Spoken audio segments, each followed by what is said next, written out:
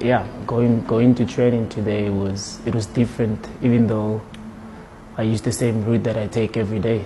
When I got there, I didn't know whether to laugh, to smile, or to cry.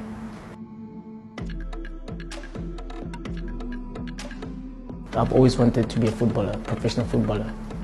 It was the only place where I'm happy.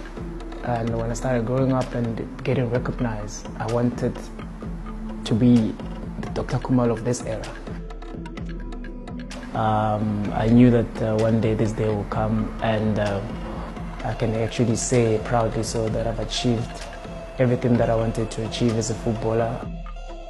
I just hope that, a couple of years from now on, somebody else will be sitting right here and being able to say that they got inspired by my career path.